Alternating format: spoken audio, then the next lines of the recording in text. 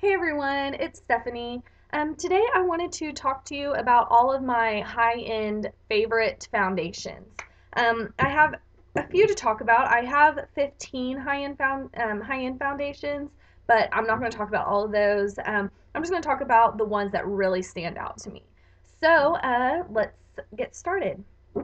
The first foundation I'm going to talk about is the Makeup Forever Matte Velvet Plus. This is a matte foundation. I'm in shade 35, and I would say it's a full coverage foundation. Um, this is great for oily skin girls and dry skin girls. I think you can wear this, but you have to really exfoliate and moisturize as well. This foundation was not my favorite foundation at first. In fact, I bought it, I took it back to the store, and I thought, you know what, there's so many girls that love this, let me just give it one more go. I bought it again, and I love it. Oh, and this one is $36.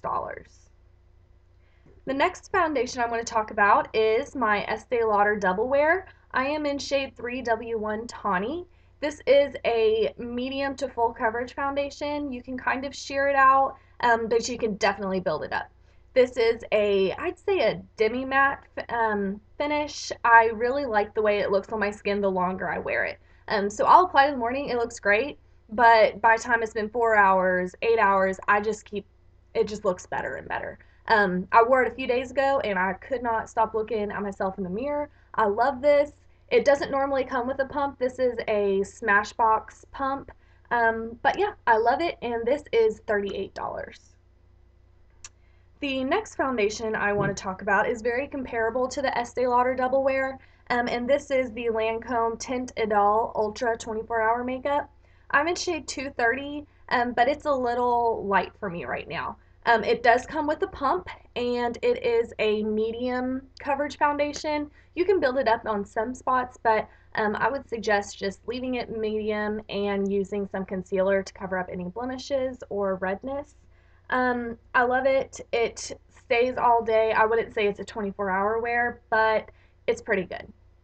And this one, oh man, I think this one is around $45. I'll leave all of the information in the description box below. The next foundation that I really like is a MAC foundation, and this is the MAC Matchmaster foundation. I'm in the Intensity 2.0. The great thing about this foundation is that you just have to get in your shade range, so you don't have to know the exact color. The technology in this actually will match your skin. So this looks a little orange at first, and then once you work it into the skin, it really blends in and looks great. It's a medium coverage. I'd say it's a satin finish. It lasts a good amount of time. I'd say at least your whole work day and maybe an hour or two after that. Again, it's 2.0. This is $35 and comes with a pump.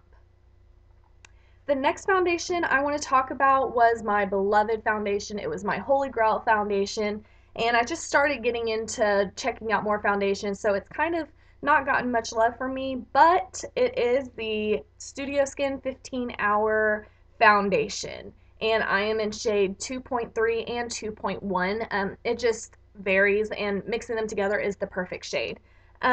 This does last 15 hours, I'd say, and it is very hydrating. Oily girls can still wear it though because I'm combination and I go either way. So I'm either combination dry or combination oily. This is great whenever I'm a little bit more on the drier side because it has hyaluronic acid, which helps moisturize your skin and keep it looking fresh. This one is $42, I want to say, and I love it. The next foundation, oh, hi. This is Tristan. Say hi, Tristan. Okay, sit down. Let mommy finish, okay? Thank you. The next foundation I want to talk about is the Urban Decay Naked Skin. I'm in shade 4.0. I love this. Yeah, hold on, baby. Okay, let me finish, okay? Can I have that? Don't you try this one? Okay, I will in just a second, okay? Sorry. This is a very lightweight foundation. This is like a go-to foundation. It looks very poreless on the skin, and my boyfriend compliments me every single time I wear this foundation, so you know this foundation's good. And then the last foundation I want to talk about is a pricier foundation. It's a new foundation, but I have fallen in love. And it is the Nars All Day Luminous Weightless Foundation. This foundation is full coverage.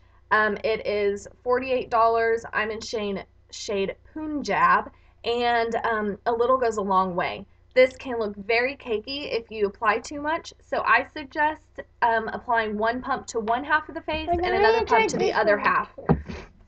And yeah, it lasts all day long. I'd say it lasts a good 12 hours.